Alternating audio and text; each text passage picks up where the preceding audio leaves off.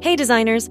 This detailed guide will show you how to use photo and text effects. After you unpack the zip folder and open the Effect PSD file in Adobe Photoshop, you'll see the pre-designed document and the Layers panel on the right.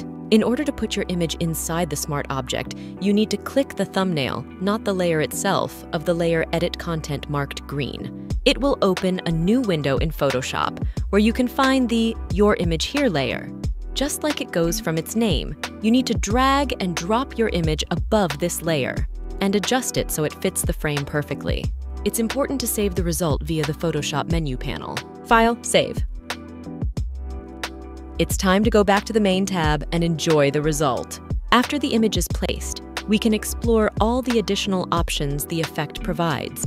Here, you can see the gradient map layers marked orange you can play around with. There are 3 options you can choose from, and to switch among them, you need to toggle layer visibility with the color you want to apply.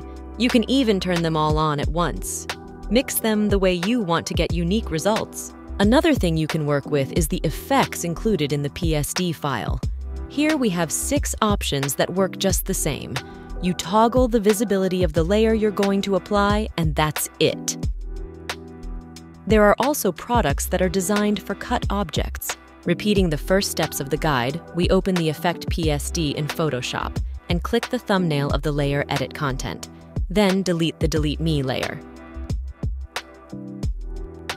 Same as before, we put the image on the canvas. However, now we need to remove the background before saving it in the Smart object.